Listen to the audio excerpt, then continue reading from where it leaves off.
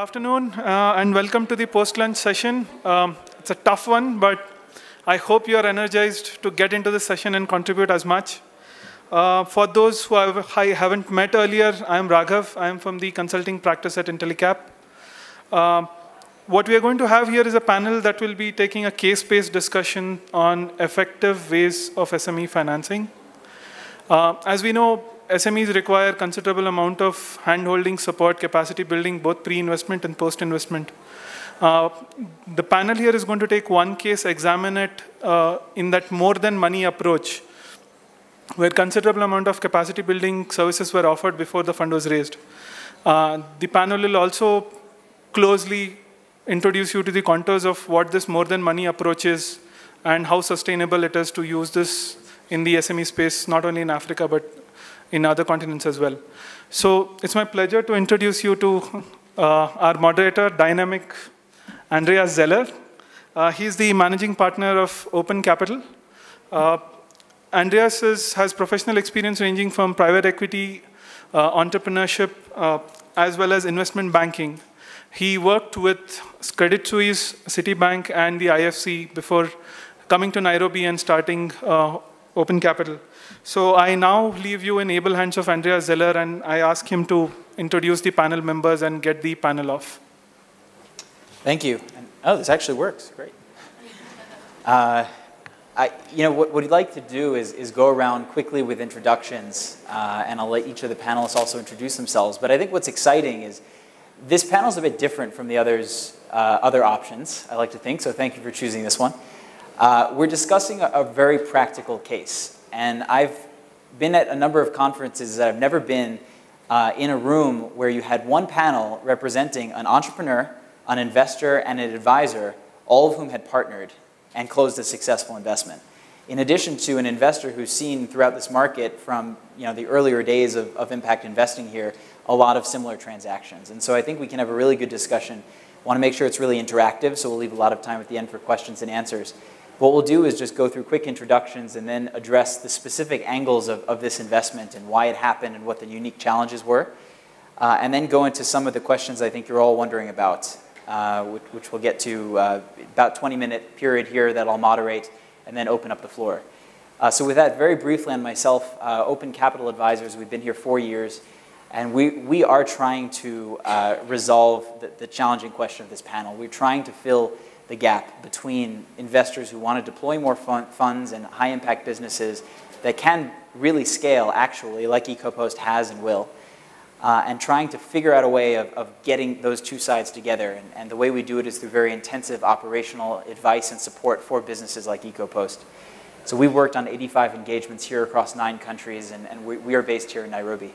But with that, let me pass it on to Lorna, who is the CEO of EcoPost, and then after that, Bruce Campbell, who's the Chief Happiness Officer at Blue Dot, and then Lilian Mramba, who is the Africa Manager for Grassroots Business Fund. So with that, let me pass it on to Lorna for a quick intro. Hi, everyone. My name is Lorna. Hey, come on, guys, smile. I don't know, it looks like you enjoyed your lunch thoroughly. Yeah. My name is Lorna Rutto. I'm just so excited to see all of you. And I grew up in a very humble background, and as a child I used to collect plastic and make some ornaments and sell. And I grew up loving my hobby until I started, I finally decided to now make it full-time business, and I started now, currently what I'm doing is I recycle plastic waste, and I manufacture very aesthetic, durable, and environmentally friendly plastic lumber. And it has enabled us to have some social impact, environmental and economic impact. We've been able to withdraw over 1.5 million kilograms of plastic so far, and employed quite a number of people, and also saved some forests. And just introduction. We managed to get funding due to these wonderful people, and OPS and Blue Heaven, partnered with us for that. Thank you very much. So my name is Bruce Campbell. Very happy to be on this panel. I'm just going to give a quick pitch for both of these folks who I know well. Andreas, with Open Capital, I would put in the top 5 in terms of effective organizations in this field. And Lorna has proved to be one of my favorite entrepreneurs so far in 5 years of working in this field. So, but for me, my day job is a lawyer. I manage a law firm called Blue Dot Advocates. We specialize in the representation of impact investors and social enterprises. Just to give you an idea of how busy we are, in the last 2 years, we've done over $100 million in impact capital transactions around the world. But I'm here really in a capacity as investment officer or manager for a family office called Blue Haven. The last year I've been playing that role and on an interim basis until they hire a full-time deal person. And they've set aside, they're looking to have a fully activated impact portfolio across all asset classes, and they've set aside $50 million to invest in direct impact deals. So, thanks. My name is Lilian Mramba. I am the regional manager for Grassroots Business Fund. I've actually also worked quite closely with Andreas and his team on various transactions here in Kenya. Grassroots Business Fund, just to give you guys a bit of context of where we're coming from, we are an investment fund, although we've been around and had different various permutations. We started as a pilot program within the IFC, spun out in 2008 and became a not-for-profit organization. We were still making investments as a not-for-profit. And in 2011, we're now in our third and final phase as an investment fund. So we've raised a fully commercial $49 million fund for deployment across the world. And we support enterprises that create either incremental incomes or cost savings to low-income communities based in India, Indonesia, East Africa, and Latin America, Peru, Colombia, Ecuador. So happy to be part of this panel. Thank you. So, what we'd like to do is get into the case side here quickly.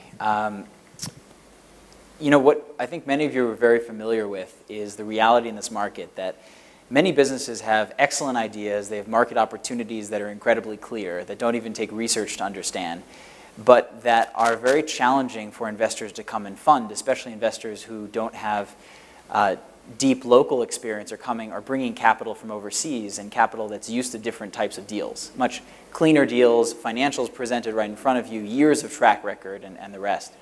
But often the deals and the businesses that have the most opportunity are those that are hardest to invest in. And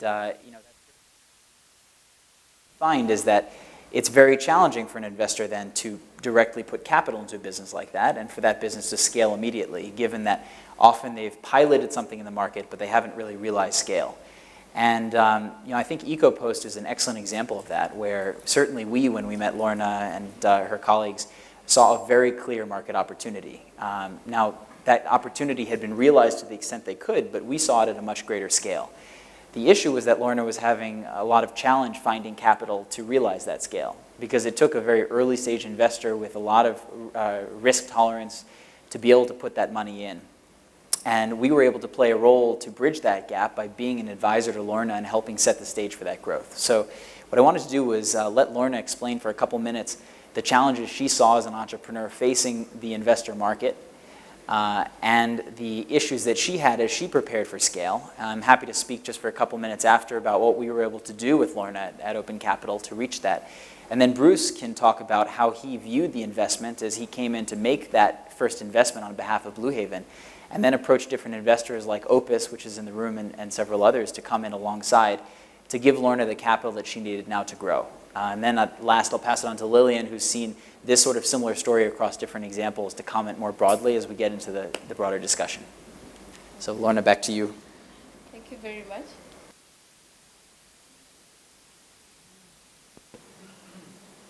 Try that one. Okay. Great. Thank you. Wow, I like your smiles. Yeah, so true, as Andreas has mentioned, we quite had a lot of challenges trying to raise any funds. And we were actually ready, and we've been planning for the last 2 years this scale-up that was never coming because we were just trying everywhere and we could not easily raise funds. We went to the Kenyan banks and they would ask us for collateral and all these statements that showed how we were making already so much money and all that. There was so much challenges. And even when I got a chance to travel, we'd talk to people and they would wonder, where is this place in Kenya that you're talking about? Is it a country? And it was quite challenging. And what happened is I got an opportunity to attend the Unreasonable Institute. And that's one place whereby I was able to get systems on how to even pitch and develop your business plan and tell your story. And the problem with why we could not be able to raise funds initially, there was this aspect of people considered small SME like ours that it was high risk, despite the fact that we already had so much demand for our products, more than our supply could actually meet. The problem was we were having a capacity challenge. We did not have capital to purchase the machinery we needed to scale up. So we would talk with various people and they would say, well, we were high risk. And we were maybe far away from the country, among other things. But even when we got an opportunity at the Unreasonable, that was not enough to just close the deal, despite the fact that we were also able to say the story. We were not probably able, actually, we were not able to, we did not have enough knowledge and experience to even set some structures such as term sheet for giving an ask to the investor and requesting, this is what you need. And what happened is we were not able to make the investor understand that our business was attractive and it was sustainable, and we could not provide maybe the value of the company, the exit. We were not able to give a good package presentation. And if it wasn't for the Unreasonable to go there and meet some wonderful, very handsome, kind lawyer. See why I like her so much? Yeah, Bruce is actually a God-sent gift to EcoPost because he called later after we were left to go back to the country after meeting all these wonderful people. He called and asked, how has it been? How have you been with this fundraising? And I told him we are still struggling, despite the fact that we had excited a lot of people with our social environment and economic impact that we'd already achieved at that point. So it was easy to get the excitement, but what about the ask? We couldn't do the ask, and Bruce pushed us along, and he not only just pushed us with a term sheet and structuring our business, he put us in the capable hands of OCA to help us structure a detailed business plan that would help us to give to the investors. We also were able to do our financial structures appropriately. We were able to actually sell our business, and the more we worked with him, we were reading it and we were getting shocked at what capability we actually had. And eventually we were able to close some financing, and we are looking forward to go out there and utilize this finance to increase our impact and create as many jobs as possible, especially for the people in the marginalized areas, and solve the environmental issues of this waste that litters and clogs our sewers and even encroach people's homes. And best of all, we hope we'll save all the forests that have been cut so that it reduces from that 2% to 10 or let's say 100. Thank you very much. Please clap for me. Thanks. Work. Thanks, Lorna. You know, the perspective I just wanted to share quickly, we were brought in, and Lorna had something that many SMEs don't, which is she'd actually been able to set up a business that was profitable, that was operating, and interestingly was basically at full capacity. And she was doing something that we absolutely believe in, and judging by this conference, I think many people believe in, which is, you know, everywhere you go, you see waste plastic. That's clear. There's a huge market for waste plastic. And what she's doing is she's converting it into products that not only are in high demand, but replace something else that is inferior and also detrimental to the environment, which is just timber posts. But the issue was you can't sell a story to investors by just saying that we're at max capacity, we need to double that, and there's enough input around, and it's a clear opportunity. So what we were able to do is work extremely closely with Lorna and actually quantify a lot of that. You know, not only is there a lot of plastic, but let's look at that whole industry.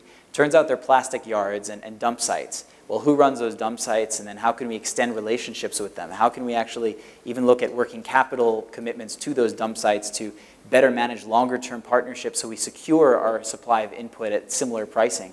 How then on the production side can we maximize production, increase margins, make sure that when we increase capacity, we're not just doing it line by line, but we're actually looking at equipment that itself is going to be an investment in the next 3 to 5 years, not just sort of the cheapest equipment we can get that will produce. How can we look at new products and prioritize which of those new products you send to the market and when? These are all things that took a lot of rigor and analysis to figure out, and these were exactly the things in our minds investors would require from the company. And what we were able to do together is plan an operational strategy for the next 3 to 5 years in great detail, month by month, thinking about what production, when does it increase, how much is required to increase it, how do we expand the technical capacity, when do we make key hires as an organization. Planned all that out in a lot of detail. And we're able to then deliver to investors, I guess what you call a business plan, but really more of an operational plan that said, as soon as you give us this much money, here's what we're going to do with it in great detail, and here's what will result from that, again, in great detail. And I think that's what really was able to attract the investor interest, because albeit people were looking at a risky company, it was a risky company with a very clear plan that mitigated a lot of that downside. And that's really our goal, is to work on all different sides of a business as actively often as the executors, and try and take what they know best and structure it, order it, and create a plan for scale that is actually something that Lorna feels comfortable achieving. And I like to think we did that, because when we went to investors, we were able to have really productive discussions, and Bruce had engaged us to do the work, and so we were already in very close talks with him. But after we were able to produce that plan, we were able to get immediately to the level of detail of, okay, what does the structure have to look like? How can we narrow in the terms of this investment to make sense? How can we tranche the investment and bring on co-investors? Which is why we then reached out to Opus Fund, which saw the opportunity to come alongside as a co-investor, and then a couple others, and really form a consortium to get the capital in place and the equipment ordered. And today, we're waiting for that equipment to come to multiply capacity by many times, and we already have a list of customers that will probably put us at full capacity again soon. So we might go back out to the capital markets, and this time at a next level of growth, and that to us is the true excitement. So, I think by our coming in, our effort was to try and mitigate the risk and give Lorna a plan that she might not otherwise have had time to really structure and develop in the way that we did, but that gave investors the comfort to come in and gave her the freedom to actually operate her business. So that was a bit of our role, both pre and post-investment, in just making sure that that initial upswing happened. But I want to pass it on to Bruce, who was able to see both EcoPost before, bring us on, see the process, and then evaluate the deal on behalf of Blue Haven, and then actually make the investment. And I think Lorna and Andreas very well articulated both the challenges that we faced prior to investment and also the benefit of engaging with open capital. And maybe just to give you a bit more context about Blue Haven and how we came to engage with open capital. So we had a situation where the family members behind Blue Haven and other advisors met Lorna in Boulder, Colorado, really liked her, saw that she had clear leadership skills, real passion for the business, and she was also telling a story of this business that was not only having a kind of interesting and compelling social impact, but was actually profitable. And she was telling us the problem was we don't have enough capacity to produce the goods to satisfy the demand. So, but what we didn't have is as Lorna said, really anything to document that story. We didn't have historical financial statements. We didn't have a financial model to show us how the future might play out. We didn't have any kind of real documented strategy, kind of growth plan. So, in Blue Haven, at that time, EcoPost was actually one of their first investments, and so Blue Haven didn't have an in-house diligence team, did not have an analyst. And also, was still learning about the deal process and how to structure deals. And so ultimately, my proposition to them was, you all like Lorna. I think it makes sense to invest in doing some due diligence to see if we can verify the story that she's telling us. And they were willing to make that investment in hiring open capital. And the way that we structured that was Blue Haven would advance the fees for open capital to do their engagement, which would be both kind of the investor-facing, diligence, helping us to assess the valuation of the company, but also having a second purpose of providing a strategic plan for the business, providing a financial model for them to work with, and providing a short-term execution plan. So it had benefits for both investors and the company. And so Blue Haven advanced the fee, but with the understanding that if Blue Haven made the investment, then that fee would be credited towards the investment. So whatever amount of money we spend on the engagement, we would then get that much in principal amount of debt or stock. And I actually think that particular way to structure it worked very well, because it required Lorna and Charles, her co-founder, to really buy in themselves. They had to see the value themselves of open capital, and because really the money was coming out of the proceeds of the investment, so essentially being paid by all the stakeholders, they were serious. They wanted to get value out of this engagement. And I think we were very lucky that the two teams, the EcoPost team and the open capital team, worked very well together. On the investment structure, it might be just worth saying a couple of things about the investment structure. There was talk of maybe doing this as a debt investment, given the fact that it was already a profitable business. It seemed that from a cash flow standpoint, we could get a reasonable return on kind of a midterm loan. And there are a couple of reasons why we decided, though, ultimately to do equity. One is for tax reasons. We saw that, at least for the U.S. investors, we'd be looking at probably $70,000 in additional tax if we did it as debt as opposed to equity. And then we'd also have the disadvantage of the withholding in Kenya on the interest payments. We also saw that this was a business where we probably could have a short-term exit, but we also saw the opportunity for something greater and thought that we might want to be along for a greater expansion of the business in Kenya, or maybe developing multinational strategy. So we wanted to have that ability to stay along for that longer ride. And what we came up with is kind of an interesting, I think, interesting structure since I designed it. But where we had a redemption feature, and initially we had in the term sheet as a put, where the investors could force a repurchase of the stock after 5 years at a pre-agreed upon rate. And what we found was that's our lawyers in Kenya told us that is actually illegal under Kenya law, that the stockholders cannot force a redemption. And so what we were left with, though, ultimately is something I think I like more, and is actually more balanced, where the company has to, only the company can initiate the redemption, but the investor has to accept the purchase offer.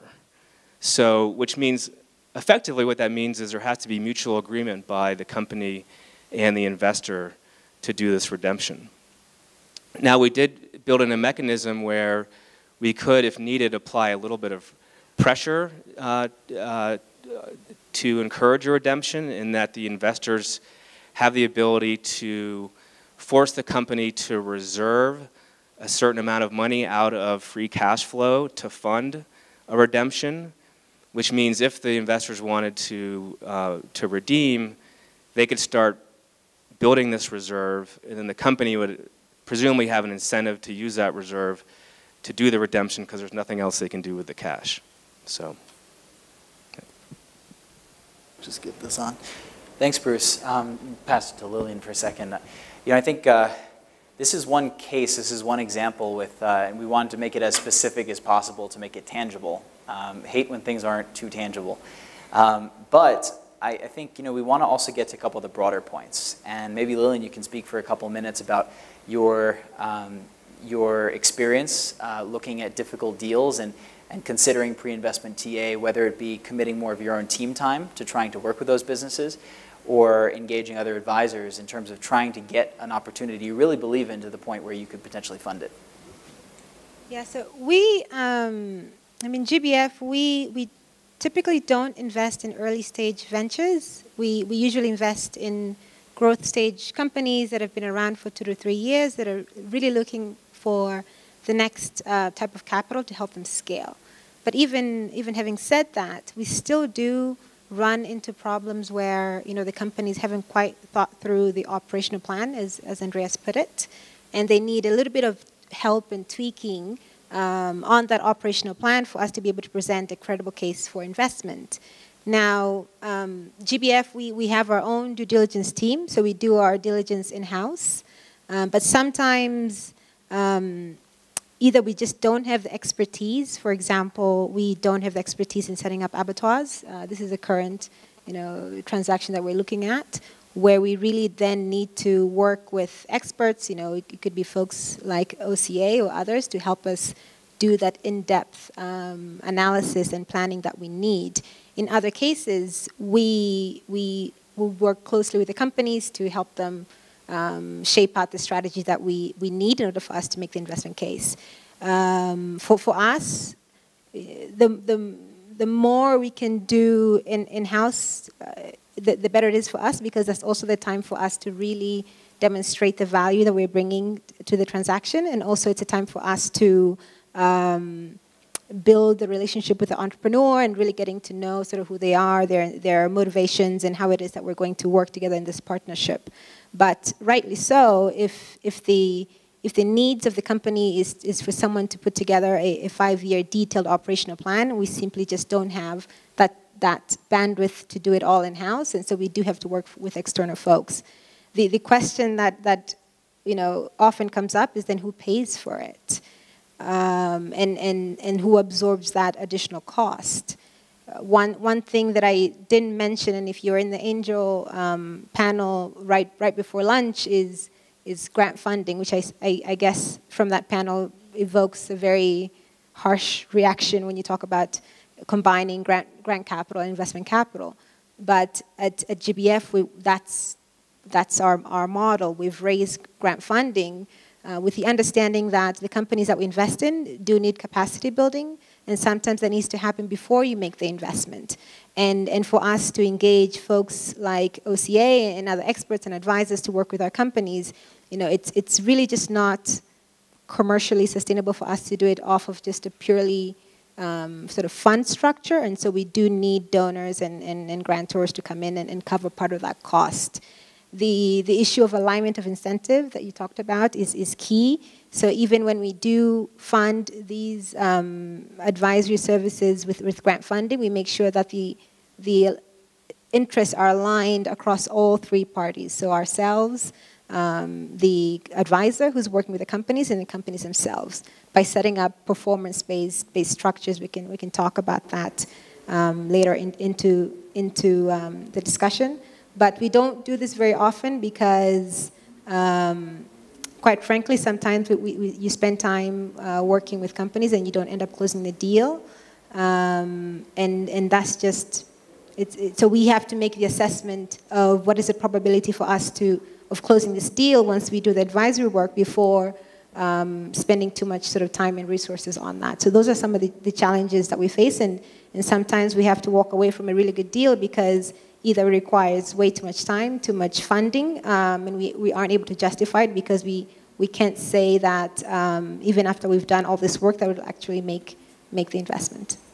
And so the question, I guess, that we can address later is then who should cover for the cost of that advisory work pre-investment. Thanks, Lilian. And just before we get to that question, which is I think a very valid one, and certainly always top of mind for us as well, I just want to ask Lorna one question, which is about timing of these advisory services. Oftentimes, in terms of your growth cycle as a business, you're a very thin team because you can't afford really top-notch talent early on, especially in areas like financial management and other functions. So, you know, as you obviously prove your growth, you can ramp up the team, but how do you view the role of an advisor at various stages of your own growth versus hiring? And now that you have sort of approached growth, how has that played out through this engagement? Oh, and let me pass you, actually that one works, yeah. Well, I feel that like the input you brought into EcoPost was very important. I don't know how we would have done and how we would have known now how our projections look like. There's so much work. I was shocked because I tried even to do one presentation the other day. And I found myself sleeping 2 hours in 4 days. You can imagine. I looked like Bruce after this jet lag. Yeah, it was so difficult because I've not had experience and the knowledge to be able to gather and write all these financial statements, balance sheets, cash flows that the investors require. And it takes a lot of time to do that, and which steals a lot of time from just, can you imagine you have like around only 4 management team? It takes a lot of time away from building the business, our core business, which is recycling plastic. I'm not a FC banker. You were FC banker before? Congrats, wow.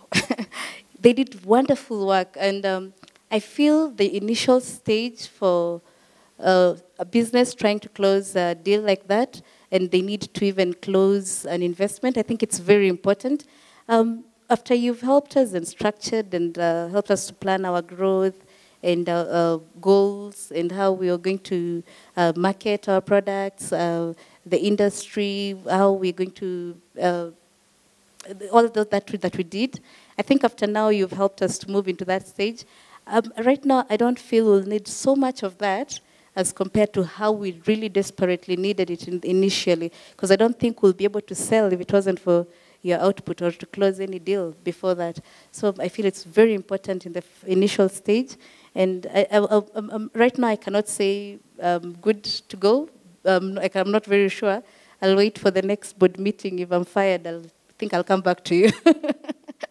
But in the meantime, I think it's very important for the initials, the first beginning stage, before the entrepreneurs can go on. Did I answer? Yeah, absolutely, and thanks. And please do. No, I was just going to say, you know, open capital is very, very impressive, and probably our initial board meeting, we had Open Capital make a presentation, and they more or less ran the board meeting. And Liesel, who's one of the family principals, she said to me after, "Wow, that's really impressive.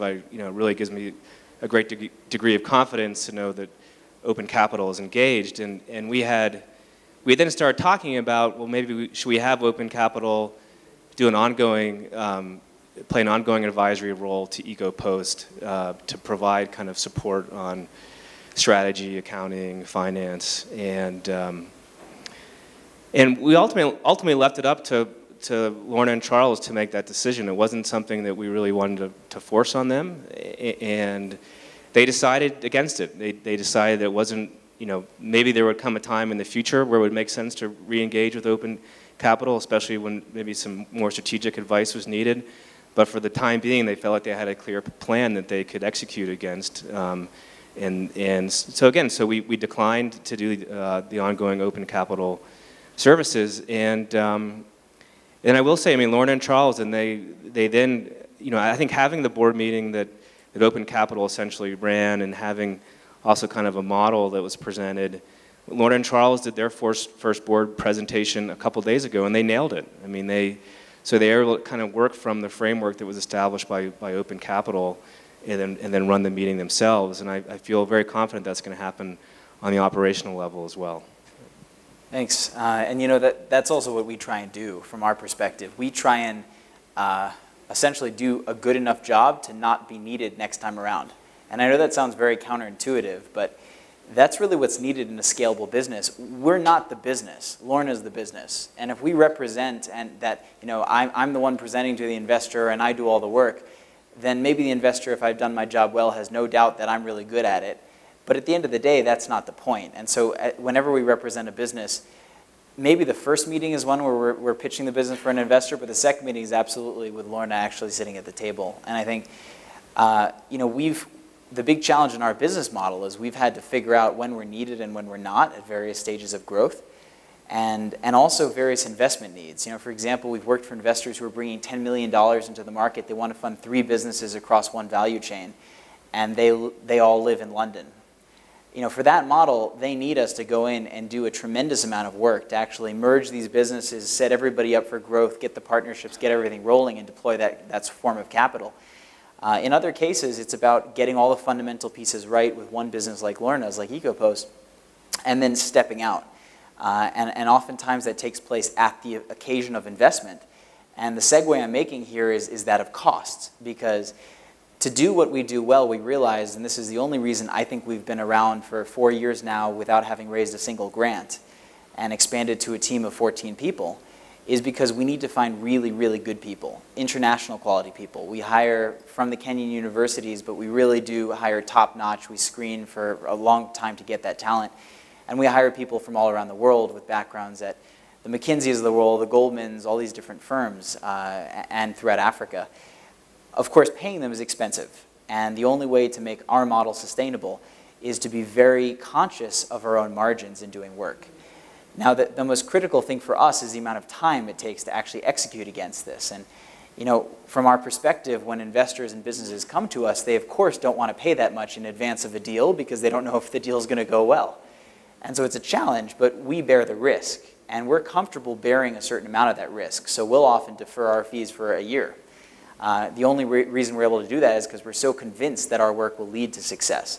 But that risk is very dangerous because I am an entrepreneur. I have to make payroll as well. And that's just a reality a lot of people tend to ignore, but we don't have a big dad, third party in there, kind of rich uncle to help us out. And so at the end of the day, it's really that tough discussion with somebody like a Bruce or a Lorna, depending on who we're engaged with, to say, we could certainly help you out. We could do a lot of great work here. But it's going to take 6 months of our team time, and that means that's time away from a different client, and we have to bill for it. We've been able to make our fees as efficient as possible, and I think very efficient compared to certainly international standards and many others in the space, but it's still a cost. And I think where the cost really hits home is when the investors start talking with the businesses about who pays.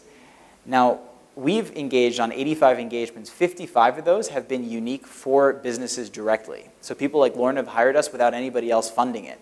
And we've taken a lot of the risk. We haven't charged them up front. We've kind of staggered fees and all of that sort of work. In 13, 14 different cases, it's been investors who've come in and partially, if not fully, paid for us to work with the business. And what I'd love to hear from first Lilian and then Bruce about is when you face that difficult question of you see a business, you believe in it, it's great, you have advisors, people capable in the market, whether your own team or not, but the business really balks at the idea of funding the majority of the bill up front, how you consider your willingness to invest at that stage and what kind of growth potential you think you need to believe in the business in order to make that upfront investment. Just to answer your first question, because that I had an immediate reaction to it. I think if a company, you have to understand the motivations, but I think if a company hesitates to pay for something, it'd be highly unlikely that we would pay for it, just because it means they don't see the value in the work. They don't see the value in the work because the buy-in isn't there yet, or we just haven't done a good job to explain why it is that they need whatever it is that we're asking to get done. In those cases, we never fund any piece of work out of our own pocket because we think the success of the implementation of the work is actually very, very low if the company in itself doesn't have skin in the game. So all of the work that we do pre or post investments are cost shared with the company. Oftentimes the company has to pay up front, and we reimburse the company upon achievement of certain performance indicators. I talked about this earlier. And actually what we've done, which works really well, is we agree on success factors for a piece of work. The consultant gets paid by the company only after he's seen results. and we reimburse the company after they've paid the consultant. That way we make sure that everybody has sort of done their piece of work. So absolutely not. We wouldn't do it if the company doesn't want to pay for it. Now, if in the instance where we agree to cost share, I would say we have to be pretty confident that we can close the deal, and this is a scalable enterprise for us to do any pre-investment work, because the grant funding that we've raised in our advisory work is really for companies that are within our portfolio, and so we just don't have the resources, team-wise or otherwise, to work with companies that are not going to be a part of our portfolio. So we have to be pretty confident that this is a highly scalable enterprise, and it's a deal that it's worth for us to take the investment up front. I think for Blue Haven it's probably a little bit different, again, because Blue Haven doesn't have an in-house diligence team. For us, advancing the fees, one, I don't think EcoPost had the resources to pay the fees at that time. And again, I think some portion of the value, and a lot of the value, was on the investor side and on the diligence side, and so that seemed like a risk that we as investors should be willing to take. And one way that, and we've done 2 engagements with OCA now. And in the second one, I think with EcoPost, I think there was a fair degree of confidence that it would become an investment and one that had a great potential for success. We also hired OCA in a second engagement where that proposition was a little less clear, and to some extent it was a little bit more of a roll of the dice, and I think and really motivating. The reason why we were willing to take the risk was, one, we just felt strongly in supporting this particular entrepreneur.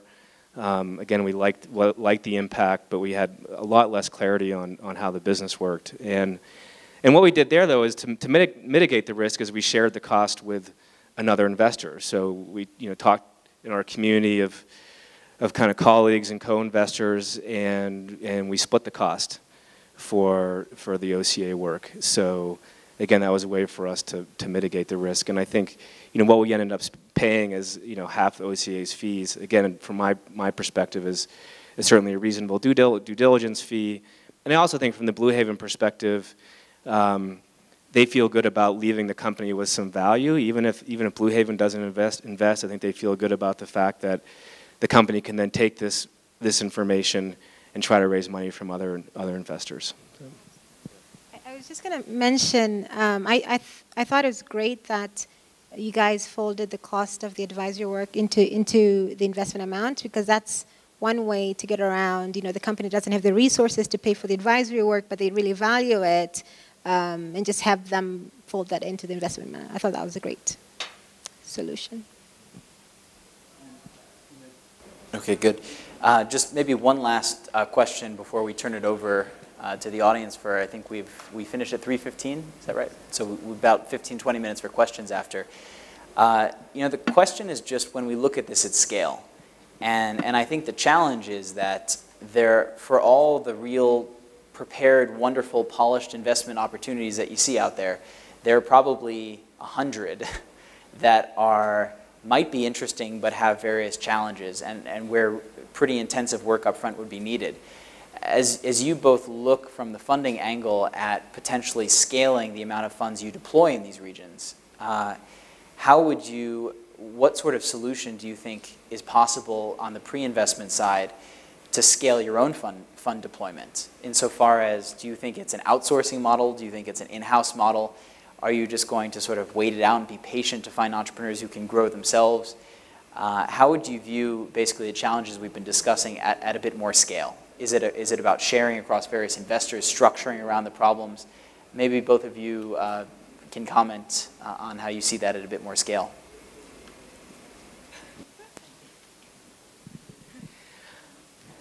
Personally, I don't think there's a better use of philanthropic capital than finding a way to pay people like Andreas to do this work. And maybe it's not even philanthropic capital. I mean, there's been discussion, for example, of a TA, a technical assistance fund, and where the money would be advanced for the technical assistance to a company, the company would have an obligation to repay it, and with interest, and maybe there would be some kind of warrant coverage. But you know, in my mind, I mean, you know, you always hear this conversation about investors say there aren't enough investable deals, and entrepreneurs say there's not enough money, right? And to me, this is how you bridge that gap, right? Is you take a deal that really like Lorna's, which, you know, it seemed not investable, but really only because, you know, she just didn't have the skills herself to put together, as she said, the kind of packaging or presentation. So it took a relatively small intervention to take a deal from investable to one that we had. It was very easy to syndicate this deal once we had, you know, the kind of the input in the formal presentation materials from Open Capital. So, and I think, you know, and there's a lot of talk about accelerators. Accelerators have their place. I frankly think that they're best at kind of convening and introducing entrepreneurs to people and networks that can be helpful. But in terms of like actually getting the work done of making a company investable, I think to some degree you get what you pay for, and I think there's just nothing that replaces having paid expertise that can come in and do this work. I think you just get a lot more value for the money than, for example, supporting someone through an accelerator program. And again, not to knock accelerators, but I love for example, the Unreasonable Institute guys, but I think about the cost to attend the Unreasonable Institute, and for the same amount of money you could pay Andreas to do his initial engagement, where you come out with this very polished product, and also his network to help introduce you to funding sources. So yeah, so I would love to see a fund. I would love to see more money flowing into technical assistance. I think it'd be hugely valuable. Yeah, so I'll definitely second the use of technical assistance and grant funding for advisory services on the pre-investment side. I would also add maybe a bit of a controversial topic of maybe even the use of grant funding to act as first loss. First loss is not a good word. B tranche, B tranche, underlying tranche for the investors to encourage them to take risks that they wouldn't have otherwise had by providing just a little bit of risk capital underneath the investors and encouraging investors to look at deals that they wouldn't have otherwise. Yeah. I think both those two could be pretty good use of philanthropic capital. Thanks. That's a very interesting and probably controversial topic, and I think everybody has a lot of views on it. So I'd like to use our last 15, 20 minutes for any of your questions. What I'd ask is just raise your hand if you want to address it to one of us, mention that person's name. Otherwise, we'll just choose among us who's best to address it. Jason. Hi, Jason Lockney from Green Foundation. Full disclosure, we share an office with Andreas. So small world here. But I'm wondering, Andreas, as you get more and more engagements and more people interested in utilizing OCA to source deals for you, has there ever been discussion of compensating you partially in equity to make sure that you're aligned with the long-term success of the company? And would you be open to that? Understanding that cash flow is an issue for you, but in terms of sharing diligence costs and making sure that you're bringing good deals to the table, has that been discussed? That's a great question, and maybe I'll answer that, and we'll go one by one, at least at the start. We've never taken equity, and we made a very conscious decision not to when we started, for a couple of reasons. You mentioned working capital. I think that's interesting. Equity investors wait a long time to get their money back, say 5 years, 7 years, maybe they never get it back. Debt investors, a little bit less so. Advisors, a very different business where literally you're paying your staff in exchange for selling your time. If you start deferring a large chunk of that payment, you're not getting upside and you're not paying your staff and you fold. And so waiting for half of our fees over, say, more than a year-long period is very difficult, unless, of course, you have substantial backing. And we were coming into this business with our credit cards and related debt. And that just is not a way without deep pockets to fund long exposure. That said, I'm not convinced about the idea of equity from an advisor's perspective. In this market, our hope is to work with many businesses across different industries, and we've been able to do that. yes, we get very deeply engaged with businesses, but we don't sit on their boards or have substantial stakes. And it's very useful for us to know that we can work across a sector like agribusiness with different types of producers and processors and so on without being seen as being biased or backing only one party instead of another. It doesn't mean, of course, that we're going to work in a directly competitive niche, but it does give us more freedom to work across and have impact more broadly than if we were to have with equity. And we've seen that so profoundly in the market through just examples that it's reinforced our decision not to pursue that path. You could argue for a hybrid model, and that's what merchant banks have done in different markets, where you do a bit of both, where you are an investor as well as an advisor, and you can play that hybrid. But often conflict of interest pop up in that case, and we're also very wary and want to make sure we're very clearly on one side or another of those deals. Milton.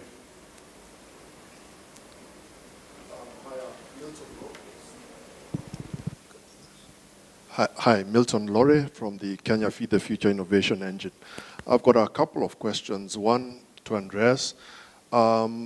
The 55 or so enterprises that you mentioned that sort of came to you and engaged you, how did they come? Did they know who you are? Did someone refer them to you? Essentially, how are people finding out about you, the entrepreneurs? And a sort of a second question, Bruce sort of alluded to it in terms of amount, the amount of pre-investment TA from a value perspective, either an actual number or as a percentage of the actual deal size. How much does it cost to actually do pre-investment TA in terms of the size of the deal that's eventually gets done?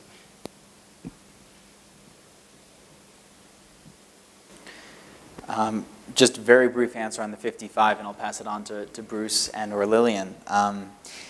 We entered the market, and the first couple came from investors themselves. We were speaking with people like Lilian's team and others, and they said, I would love to invest in this business. They're amazing, but I can't. Wouldn't it be great if somebody did this? And frankly, that's what convinced me to come here in the first place. We all had decent jobs elsewhere and saw this as such a tremendous opportunity that we quit and came out here. And a lot of that started things off, but what was really powerful is good work led so quickly to reputation that we became basically fully at capacity and have been ever since, to the extent that we unfortunately often have to turn down work, which would be very interesting. And we're building up a team, and we'll be 25 by the end of this year, so we really are scaling to manage that. But we found that word of mouth across these industries, especially among CEOs who tend to know other CEOs, is very powerful. When you think about all the interconnected points, you might have a business that's sourcing from a major supplier or has major customers, and those customers are across industries, but they themselves are SMEs. And that, Milton, is kind of, long story short, how people have come to us. As we scale, it really has been our level of operational involvement in the marketplace. For your second question, which was amount of TA as percent of deal size or amount of that total commitment, either any of the three of you, open the floor. For us, because most of our advisory work is post-investment, on the pre-investment side, we wouldn't spend more than 1 or 2% of the deal amount on pre-investment work, which then really influences the types of there can't be too much work that needs to be done. The enterprise has to be fairly in a decent shape, even when it needs advisory services, because we just don't have much of we don't have a lot of resources to spend on the pre-investment side. I'll say first of all, I just had a brilliant idea, and this was I'm saying that tongue in cheek because I'm not that brilliant, but it's actually based on thinking about the unreasonableness to it and feeling a little bit guilty about what I said, but they do this thing called the marketplace, where they, because I think the tuition, at least last year was $10,000 to attend the institute, plus you had to fly there from wherever you live, and so it's a big commitment. But what they do is they have a platform where their fellows can seek funding through the Unreasonable Institute website, and I guess it's grant funding, right? I think the donations are tax deductible, but I've seen uniformly over the 3 or 4 years of doing this, all of the fellows have raised the the tuition amount, and they've also been able to often raise additional amounts to fund their transportation. So I was just thinking you could do some sort of crowdsourced technical assistance platform where you have, you know, the company, there's a website and the company says, this is what I do, you know, I recognize I need some help. Are you willing to pay towards supporting whatever I need to get Andreas' help? So, do you really want me to say what we paid you? Is that because that could. What I would just say in terms of pricing is, we struggle. Well, and yes, you know. So I guess long story short, I don't mind. But the slight caveat to that is, I don't think we've almost ever charged the exact same price twice. And the reason for that is people never ask us for the same thing twice. It's always a different business, it's always a different reality, and it's always a different amount of work. And the thing that we've gotten best at, and I would say, to be very honest, our main barrier to entry, if you're assessing us as a business, is the ability to scope out a project effectively before you engage in it. And we have gotten that wrong so many times. Let me tell you, we've done hundreds of thousands of dollars worth of work over years for businesses and gotten paid 5% of that, maybe. We've been so in the red, and we've had to work for no salary. That's a repercussion. I've had to pay my rent out of my savings for a long time. But I think the reality is you get better at that. And while you might slip up initially because you believe that a business is so close to investment and you don't see the nuances that require all that much work, you have to get better at scoping it out. And now after 4 years, we've gotten very good to the point where we track our time and are very, very close to that upfront consideration. We do our diligence on every investment that we make in terms of engagements. So for example, in EcoPost, we didn't just engage from day one. We met Lorna, we got the documents, we understood the business, where are the gaps, what do we have to fill? And I translated that into what members of our team have to do what work. And we have our own leverage structure internally as a team. And only after that equation was I comfortable with a certain fee range. And that changes all the time. And I would say that the challenge is everybody comes up to us and says, wouldn't it be great if you had a standardized offering? But that's not the reality of the market. We can't charge $10,000 a time because you might have some higher and some lower. And you know, reality is in our business, it has to be very tailored. And so because of that, you know, we can almost never quote just up front because it's not fair to us as we estimate how much is required. So not a way of getting out of kind of the real numbers, but a way of being very clear that our business model has to be based that way. Now, I'll say from the Blue Haven perspective again, very reasonable, especially considering that we don't have our own in-house diligence team, and you know, it's probably the a business class and a half, cost of a business class and a half ticket. So, from the U.S.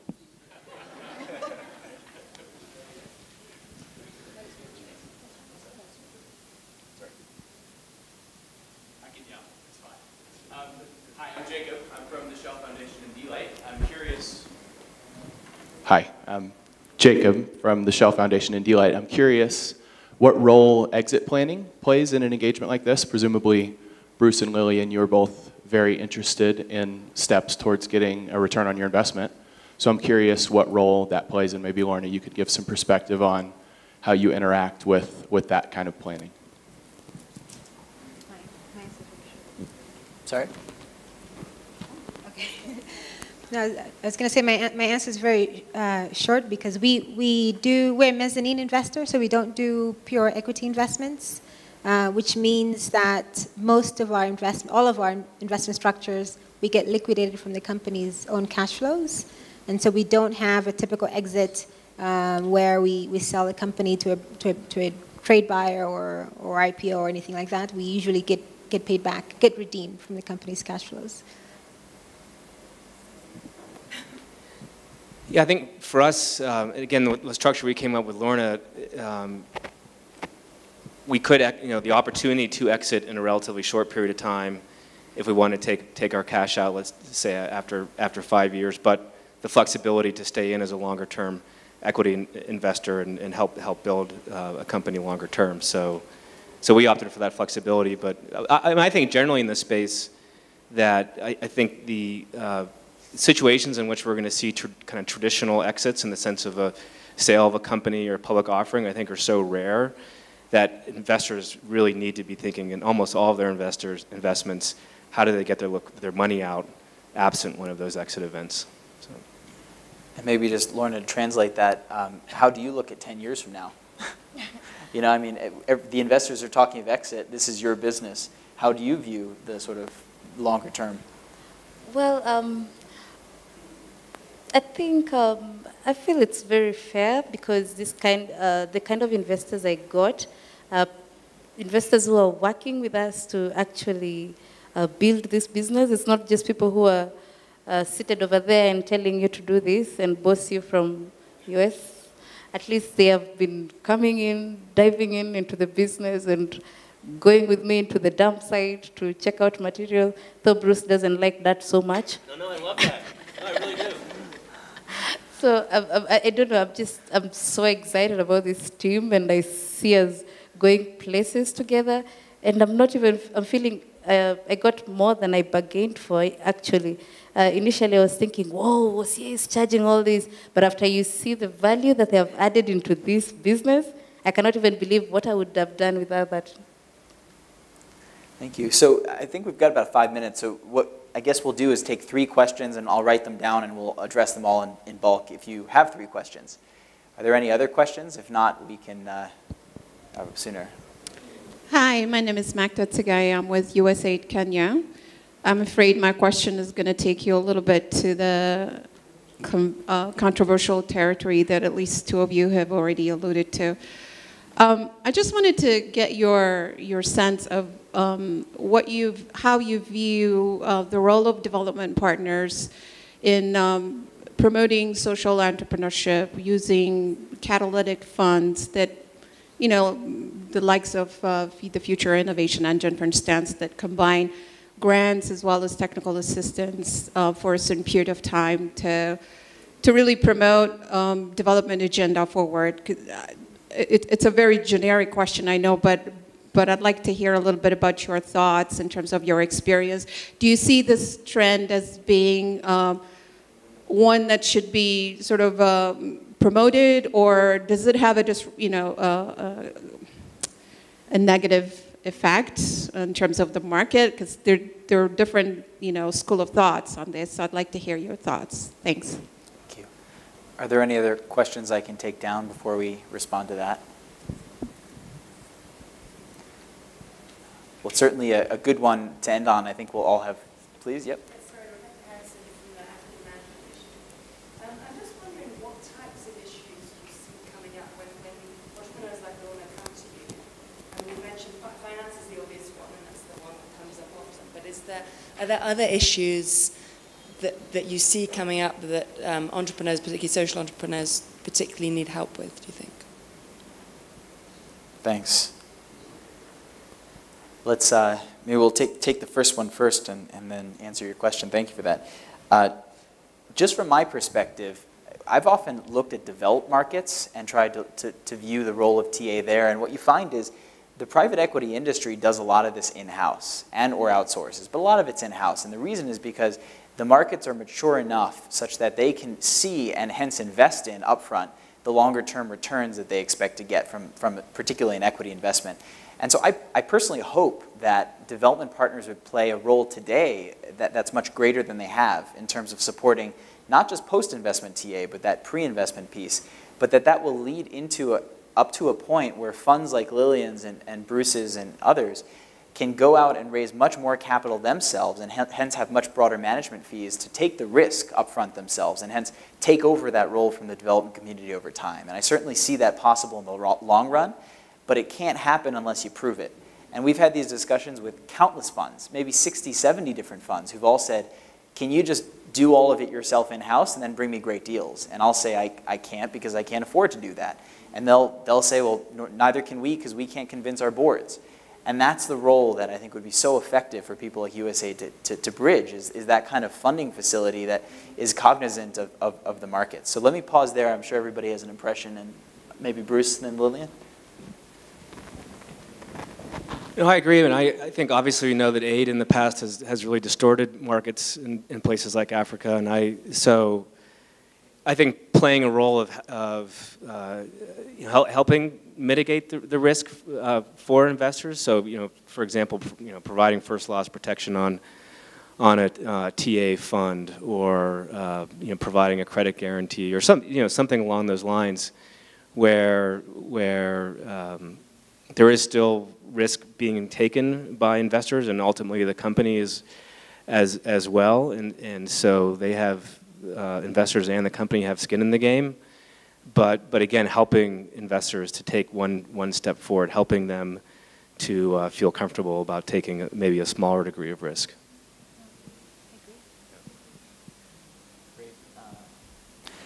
So just let's move on with the last question.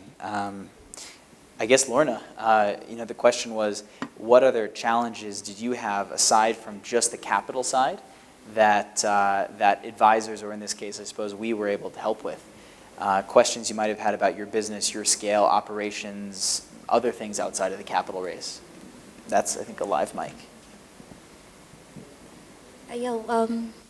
We actually had a lot of, okay, not very, but quite a number of challenges, especially considering we're just a small management team. We have around 40 employees in the company, but the management team is only 4 people because most of the people are doing casual work, like working with the machine. So you can imagine just the 4 of us trying to be accountants, HR, finance, operation, supervisor, everything in one. So it's not easy. And if we dwelled so much in trying to do what OCA was doing, we were going to be, to maybe lose concentration in the core business. And so it was important that they came in and helped us to even advise on who to hire. They're asking other challenges, like, even on planning growth strategy, like they would look at what we had, and they would ask us to do maybe more market research and come up with an ideal situation, like why we felt that industry we were going to get in easily. And we got so much work and assignment from them, but it was very helpful to help us actually come up with a better strategy on our goal and long-term, medium, and actually what we are doing right now to help with the ramp-up that is coming up soon. Am I really maybe answering? Just a very, very quick anecdote to end that. I didn't get Lorna came up to us when we said, well, how quickly could you sell 10 times your current capacity? And she said, I don't know, I've been approached by 1 million different people about buying my product. And we just simply had to create a template and get all those different names of potential customers down on the template, and then review what customer types you're looking at, what sort of discounts or marketing strategy could we use for each bucket of customers, what order should we approach those, what product should we sell to them, and working through that angle together, whereas all of it was in their heads already. So much of that is just helping prioritize, organize, plan, strategize, and maybe that's a quick answer to it. But also as simple as just financing the purchase of a generator. I mean, there's so many businesses we come across that are in manufacturing that don't have generators, and so they can't produce product a fair amount of time, especially in the rainy season. So, yeah. Do you have a last quick one? Also, really quick. Also for choosing like machinery, we had talked to over 20,000 suppliers. Okay, 20, 30.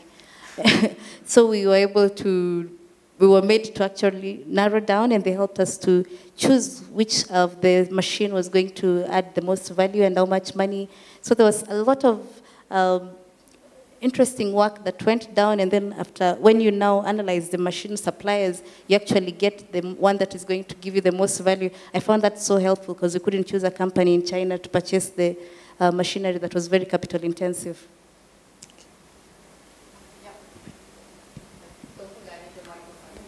Just yell. Thank you. My name is Anya König. I run the social investment program at Sabancı University in Turkey. My question would be to Bruce and Andreas on the investor's perspective. I assume that most of Lorna's investors are coming from abroad, or many of them.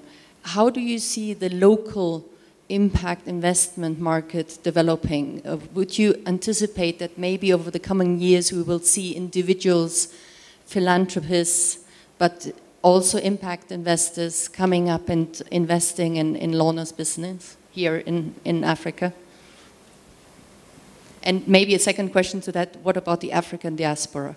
Actually, I'll let Andreas speak to that, because we asked him to help us source potentially local investors, and we weren't able to, and maybe Andreas, you can explain why all the capital ended up being foreign capital rather than local.